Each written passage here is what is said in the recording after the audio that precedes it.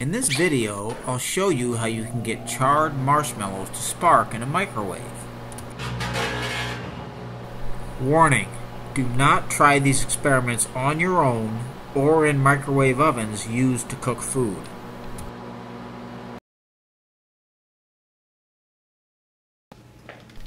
It is actually quite simple to do this experiment.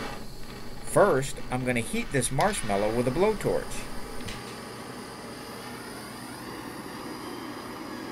It's important to make sure that the marshmallow is heated to glowing. It turns out that the surface of the marshmallow needs to be heated to very high temperatures for the experiment to work. Okay, I think I've heated the marshmallow enough. Let's put it in the microwave, turn it on, and see what happens.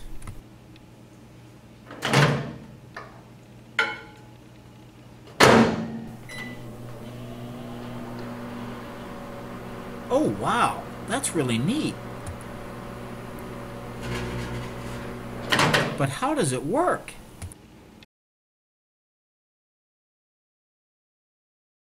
How in the world can it be that a charred marshmallow sparks when microwaved?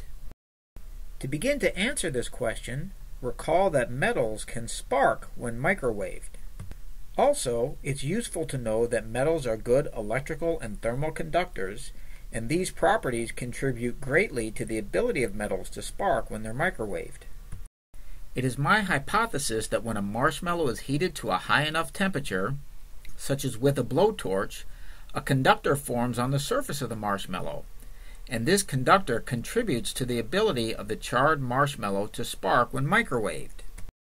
Of course, this leads to the question, how can a conductor form on a marshmallow which certainly is not metallic? Well, a marshmallow is comprised mostly of sugar, and the chemical formula for sugar is C12H22O11. You're looking at a molecular model for sugar here. Notice that the sugar contains a lot of carbon, which is represented by black spheres.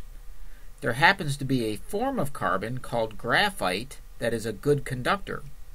Here we are looking at a molecular model of graphite, just a bunch of carbon atoms linked together in hexagonal arrangement to form stacked sheets of carbon. Thus, it could be that heating a marshmallow with a blowtorch causes the sugar in marshmallows to be chemically transformed into graphite, which is a good conductor. And we know what happens when conductors are placed in the microwave.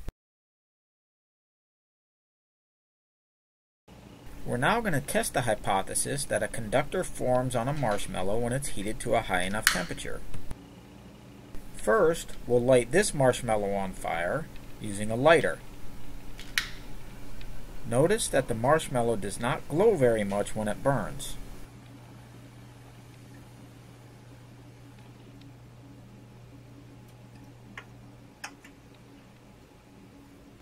Now we'll use this conductivity meter to see if we formed a conductor on the marshmallow. Pay attention to the red light at the top of the conductivity meter. I placed the probes all over the surface of the marshmallow, and I don't seem to notice any conductivity. Now let's heat this second marshmallow with a blowtorch. You'll notice that I make certain to heat the marshmallow until it glows orange hot.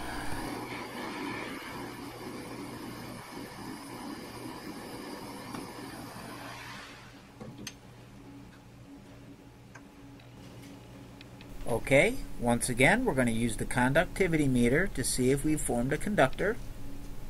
And you have to look really close, because right there you see just a slight flash of red light indicating that there is a conductor on the marshmallow.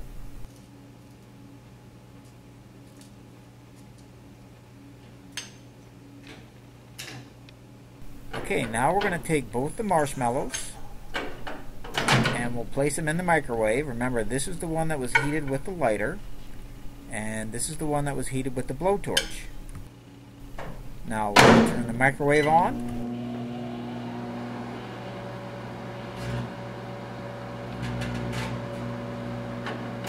As expected, the marshmallow heated with the blowtorch sparked, while the marshmallow heated with the lighter did not. It is likely that the presence of small amounts of graphite formed on the marshmallow heated with a blowtorch, and this graphite caused sparking in the microwave. Using the conductivity meter again, we see no evidence of a conductor on the surface of the marshmallow heated with a lighter.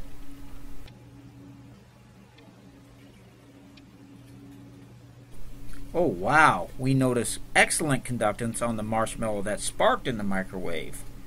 The sparking probably caused the marshmallow to be exposed to even higher temperatures than the blowtorch alone, allowing for even more graphite to form on the surface of the marshmallow.